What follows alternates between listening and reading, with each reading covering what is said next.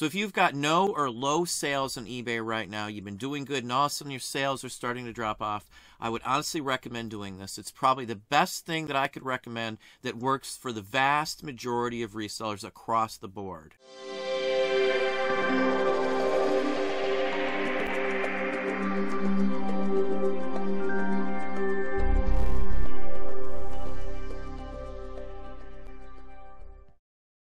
Hey, it's Don. Today we're going to talk about slow or no sales on eBay.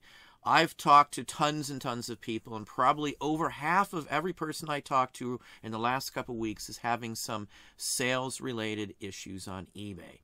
Now, if you've already done the bare bones basic minimum, you make sure your photos are good, you've got good keywords, good titles, your price structure is okay, you've got everything else in there that you can think of, you're not missing anything, you've got good feedback. Those are all basics. Everybody should be worrying about all those. Now, what I would recommend, again, and I've said this many times, is ending some listings and sell similar at a routine basis so many days a week. Over and over again, constantly be doing this. It refreshes your listing and creates a whole new listing.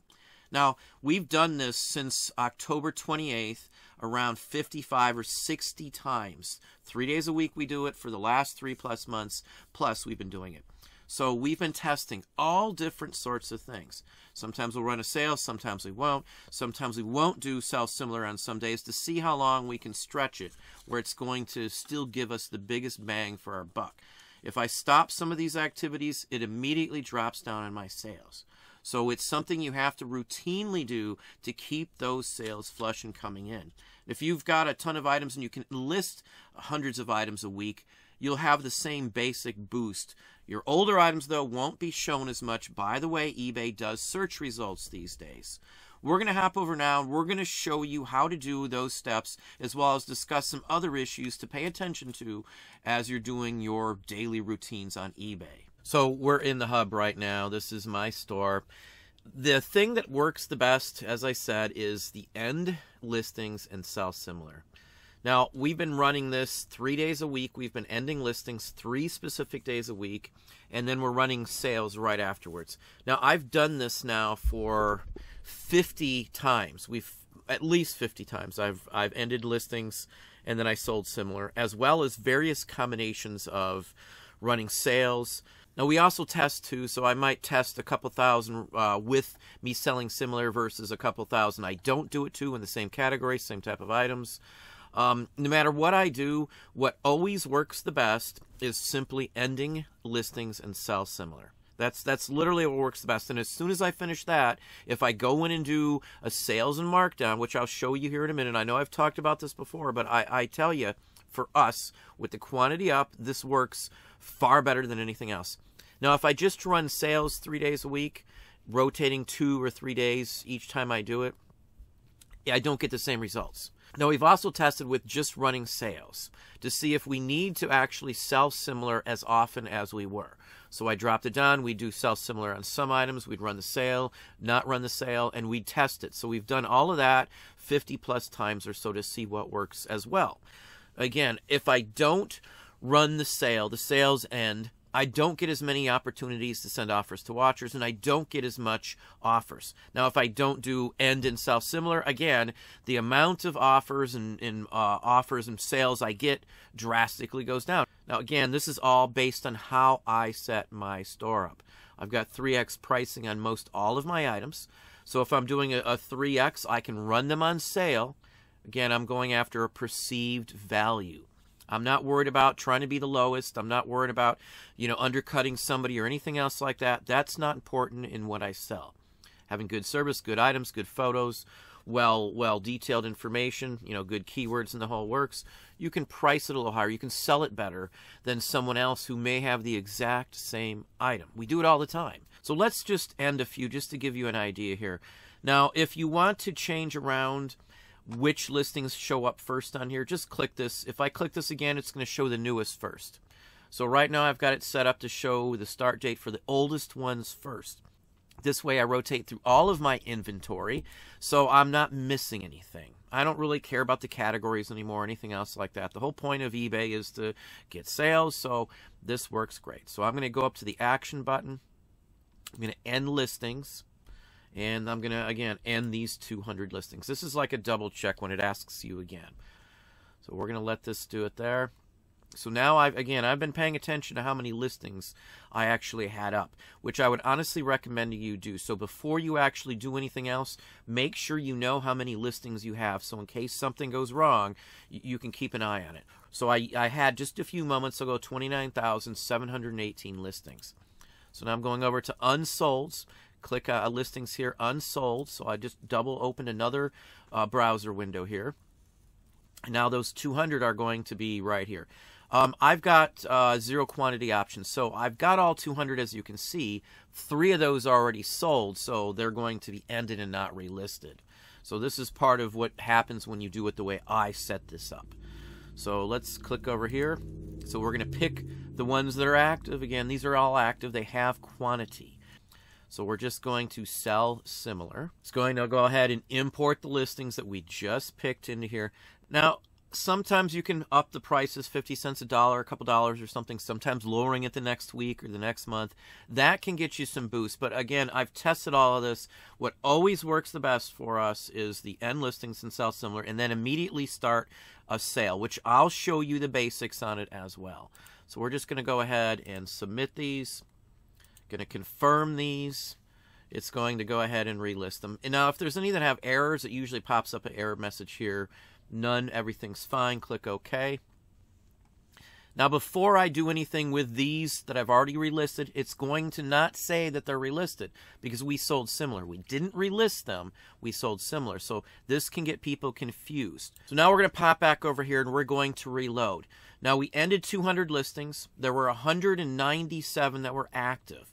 So when I hit and reload this page here, it's going to be 715 listings we should have. It's 29,715. So we're just going to pop it up here. We're going to let it do its little thing. And that's going to be my number. Now, if your numbers don't match when you're going across and doing this, something is wrong. Now, I've got opportunities I've got some offers I'm waiting on right here. I've got 9 offers that came in.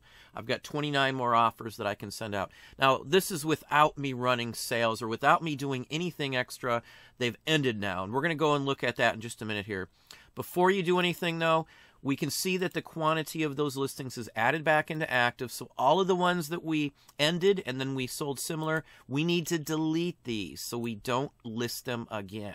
So I'm just going to delete them. They're already relisted. They already exist as a complete new listing. So I don't need any of these. This is an error too. So if you just click off here, click back on unsold, they're actually gone even though it says they're not. So here they are. I think I actually got a couple items just sold. So now we're in the marketing tab on my hub as well. Let me reload it just to make sure there isn't anything else that I'm missing here. So we're on the marketing tab here. All of my sales have ended. Now, I use the same sales over and over and over and over again. Once you create a sale, all you got to do is keep copying it. This is the easiest part with along with the sell similar. Sell similar, I do 2,000 to 3,000 listings 3 days a week. And that is the best way I found. If I'd run them for 2 days, do it again in 2 more days, do it again in 3 more days, it's enough of a break so I don't have to do it every day, but it still gives me a big boost when I do this. Now, these are the 4 that I usually run. Sometimes I'll just run one of the 10,000 item sales, and sometimes I'll run them both. If I'm running tests, I may just run one. Now, this top one and this bottom one on mine are identical. You can do a duplicate and keep running. I can run the same one. So if you've got, say, 100,000 listings, you can just have one single sale that you run and just run it a few times to get all your listings covered. So we're going to do the bottom one here. I'm going to copy it. You can pick whatever you want. I'm just doing 30% off here. Again, I'm doing a 3x. I'm marking off a 1x of it. I'm still getting 2x of what I want. So double what I expect to get out of it if it sells at this price. So now select items here. We're just going to touch on this real quick. I've shown how to do this in many videos. If you want to see how to set this up on your own, it's readily available on some of my other videos. You're basically just picking the categories and things like that you want. You can highlight them here based on the value of them. So I'm not going to do any discounts on anything under 10 bucks. I'm running them all the way up to here. So I picked my specific store categories. I got postcards, military, movie, music, TV, sheet music. collectibles. So this gives you an idea on what I'm discounting on here. You can set it up however you want. I've got 11 different categories and 11 different pricing structures typed in here. Again, I can change this all I want. You can do anything you want with this. Obviously, some of these may not be included because of some of the other sales that I do run. So I don't have to pick anything. Once you've set this up once, you're done. You just keep copying it over and over and over and over again. So I'm going to save it. It's going to come up to another screen here. Now this is my internal name for my sale. No one else can see this but me. Obviously everybody watching this can, but the ones I always check, keep items in the sale and block revisions for price increases. I always mark that, so if there's another sale coming on or anything else like that, they're not going to crisscross. There's not going to be anything messed up. The other thing I always do is start now. Well, there's no sense in waiting. I'm doing it now. It doesn't matter. The end time is what matters on here. Now, today I'm going to run it. It's a Friday, so today I'm going to run it through Monday. This is my 3-day sale. Every Friday I run a 3-day sale, so I don't have to do anything on my store for maintenance on the weekends. I have free to do whatever I want that way. So we're just going to pick that. And the other thing I always do, on Mondays I have every sale that I run ends at the exact same time, which is 7 a.m. Now, if you don't run sales or haven't run them before, sales, if I'm starting a sale of 10,000 items, it can take like 15 or 20 minutes for all of that sale to go on. So just keep that in mind. This isn't going to be immediate. They start on sale one at a time. So it takes a long time to run through 10,000 listings in here. Obviously, most people probably don't have that quantity, but that's how I do it. Now, once I've created a copy, I delete the original one. So I know exactly what I have here. There should always be 4, covers 27,000 listings worth, 28, depending on, how many items I have in a specific category. So that's the gist on the sale-wise here. Now, one other consideration here. Even though I say they're all going to end at 7 a.m., this is California time too, keep in mind. Even though they're going to supposedly end at 7 a.m., if I run a sale and I've got all of my store on sale, it could take an hour, hour and a half for all of those to end. It'll say processing, processing, processing, and usually one at a time, each sale will end on its own. So one sale will end, as soon as that one's done, another sale, even though it says 7 a.m. So don't count that 7 a.m. always to be sharp 7 a.m. All my listings will be done. That's when it starts the process to start ending your listings, just like it started them one by one. Now, you can see some totals it says that I sold on here. The report itself, the sales numbers you see here, all those sales numbers are people who bought it at your sale price. They didn't ask for a best offer. They didn't purchase it any other way. These are sales that are strictly from your listed sale price. Nothing else. There's no bartering or anything else. So the majority of my sales aren't done that way. So the majority of my sales are offers to watchers or offers coming into me. Again, 3x price structure, so even with the sale, it's not so bad. I do mix up sales based on the types of items as well, and that can help. Some I don't need to do as much because just a little boost is enough. Now, I don't do any promoted listings. I haven't done them in a couple of years. If you do promoted listings, you may not need to do all these other steps. I can pretty much guarantee you, though, from what I've personally seen, if you're not doing self-similar on older items, they're not being shown, even if you promote them. The promoted-wise promotes things that eBay thinks will sell the best. And if your item's been up for a year or two and you haven't done self-similar on it, eBay is just going to assume it's not a great item. They don't have to promote or even show your item. That's in the user agreement. So again, keep those thoughts in mind when you're doing this. Now, one more thing here that I want to point out. We've been very closely watching item specifics, the recommended ones we have not filled in. Very, very closely. Every day, someone writes it down in the morning and at night what that number is. We check it and compare it against sales in same categories and likes to likes to see if eBay's doing anything. From the honest way it looks, to me, from the fact that this number almost never fluctuates at all, even though we sell tons of stuff, that eBay is ghosting anything that's recommended. So if they're telling you, giving you, hey, get your recommended done, you should do it, it'll help you, they could be ghosting these listings even if you're selling similar from the way it looks. They can have a radio button on there that behind the scenes that we don't know about that says, hey, if they're not filling in the recommended, we don't have to show it. And I'm wondering at this point if that's exactly what they're doing. And I've had other people tell me the same thing. I'm not just the only one who's watching the item specifics recommended to see what's going on with them.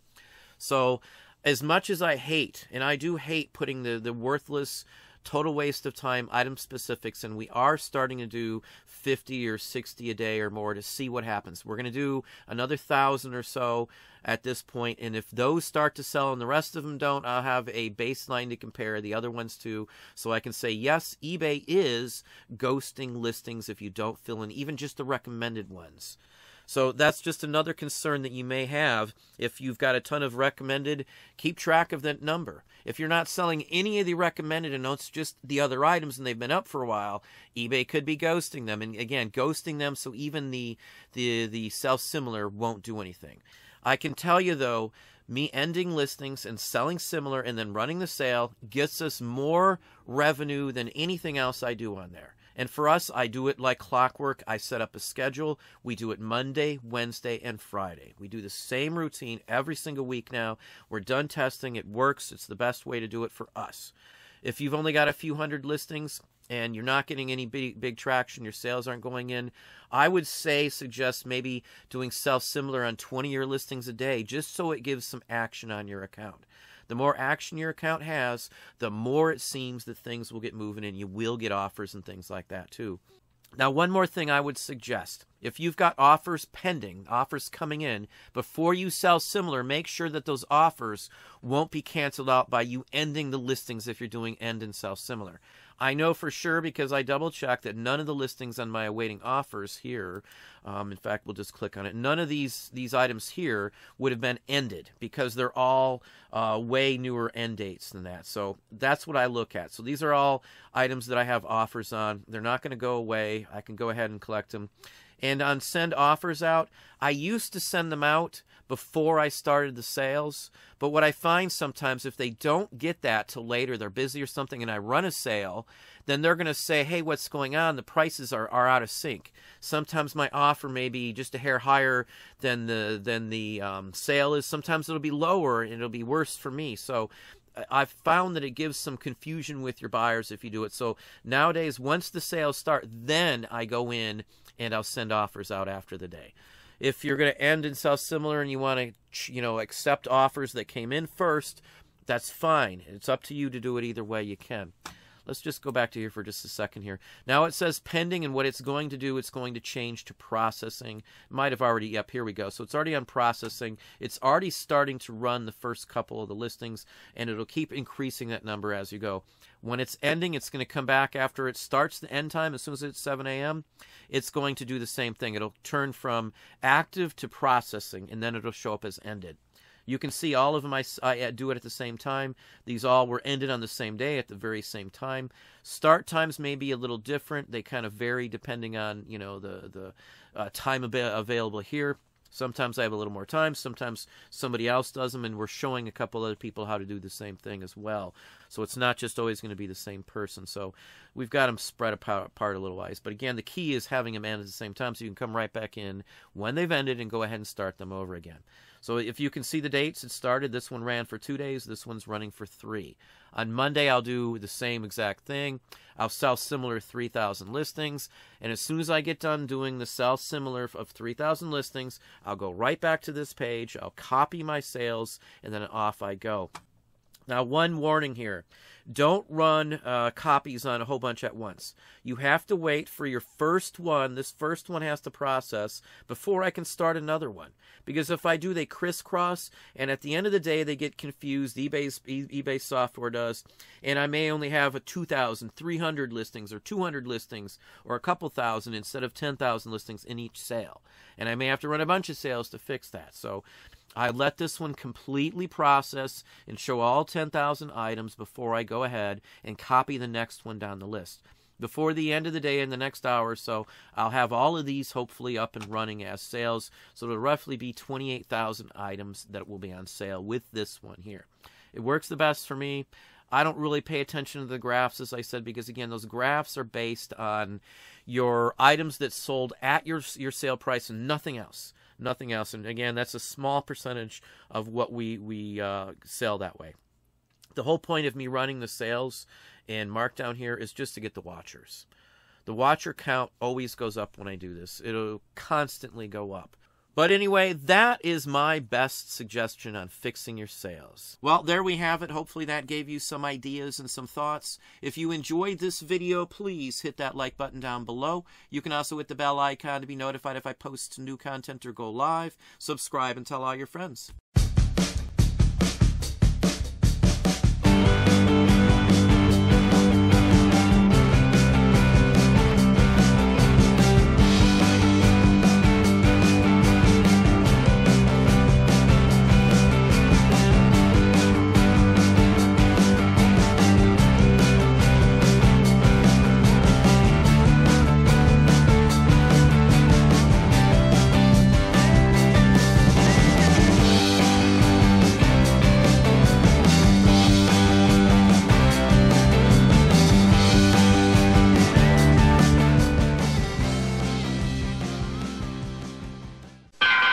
Wake up all you sleepyheads, Colgate gets you out of bed. Now there's the Colgate pump, we've got the Colgate pump. It's a neat new trick, you know, pump it on your brush and go. They got the Colgate pump, she's got the Colgate pump. Even moms and dads agree what makes it good is MFP. Just a spot of minty gel protection teeth as you can tell. We've got the Colgate pump, we love the Colgate pump. Two great tastes, maximum fluoride protection at your fingertips.